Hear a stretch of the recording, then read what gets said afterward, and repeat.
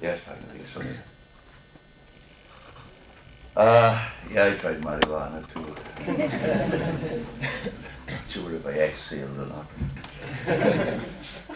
One of the first books I read when I was a university student was Gilbert Ryle's The Concept of Mind. I gathered from that the mind is a complicated concept. But one's state of mind is an even more complicated concept. But in our everyday discourse with each other, we appear to understand the meaning of changing one's state of mind. One's state of mind may be changed physically. I remember when myself and my sister were young infants, we'd turn ourselves round and deliberately make ourselves dizzy and collapse laughter at the resulting sensation of being giddy dizzy. Some of my friends have taken it steps further than that. Some of them bungee jump, others parachute, hang glide, climb mountains, walk tight ropes, race cars, and they all claim to get really high for those activities. One state of mind may be changed spiritually. Some of my friends are high on Jesus, others confess to priests, some fast for 40 days. Lots of them talk to gurus. Many undergo purification rituals such as baptism or puja. Few even go on pilgrimages. One state of mind may also be changed psychologically. Some of my mates get entertained by psychiatrists, get time regressed to when they were born, maybe even before, get psychoanalyzed, unblocked, and claimed as a result to have waved bye-bye to their neuroses. So generally, I think we can infer that changing states of minds seems to be at least permitted, if not approved, by authority, the powers that be. They have no problem with my getting high from jumping off a cliff, or getting a buzz from being zapped by a witch doctor, or being mesmerized by a hypnotist. But one is also able to change the state of one's mind chemically, through drugs, through recreational drugs. And by recreational drug, just to have a definition, I mean something that is ingested for purposes other than nourishment or medicine. Okay.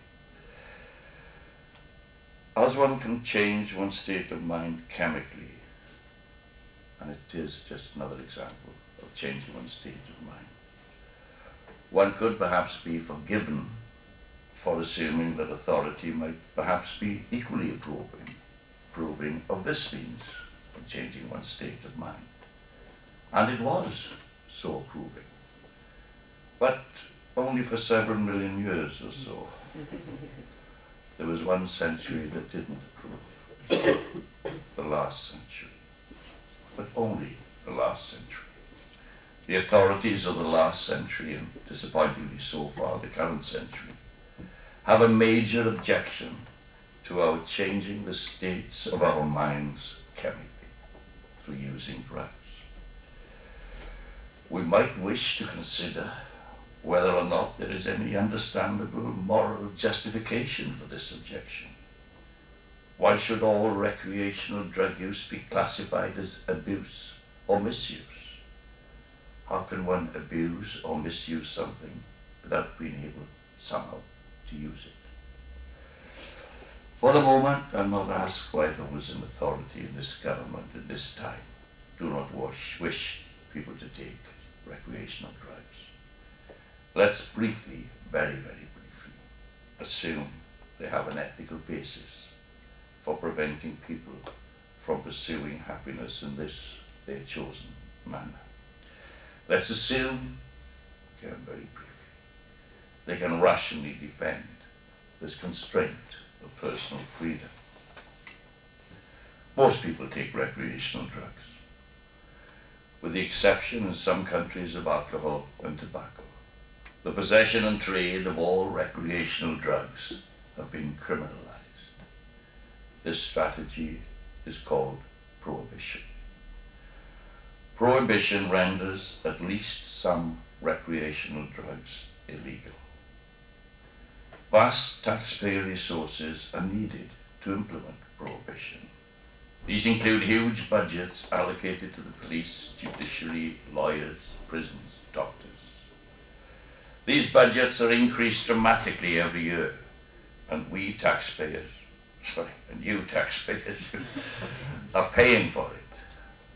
I wonder if the strategy of prohibition is effective. Prohibition doesn't work.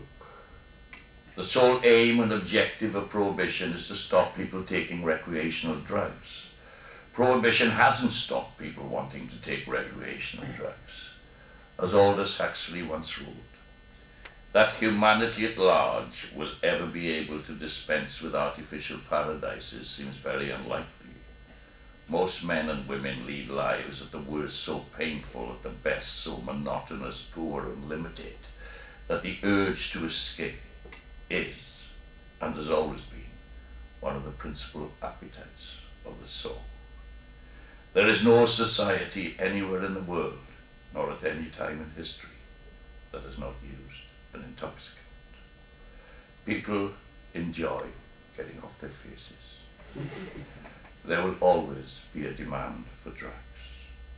Prohibition definitely has not stopped people taking drugs. Drug use has risen at a furious pace over the last 10 years. A massive percentage of the entire population of the world use recreational drugs. More people take cannabis than regularly go to church. 7 surveys of young people carried out since 1993 and I think 2007 show cannabis use ranging from 53% in university students to 96% in readers of a certain dance magazine. 2/3 of all registered voters under the age of 25 take cannabis. All have access to harder drugs if they want them. Everyone who wants to take drugs is already taking drugs.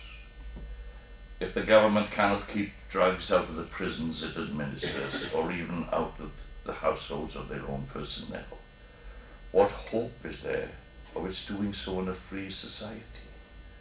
There will, therefore, always be a supply of drugs, and people will always want to take them, and it will always be there. For the first time, I think I can speak with absolute total expertise and authority. It is easy to smuggle drugs into this country. It is easy these days to grow some recreational drugs like mind-blown skunk in the back garden or wardrobes. People will sell drugs because it's easy. The profits are high and the risks of getting caught are pretty low. There is a high demand for drugs which is almost being supplied, but never has been. This obviously and clearly means prohibition doesn't work, even from the prohibitionist point of view. But prohibition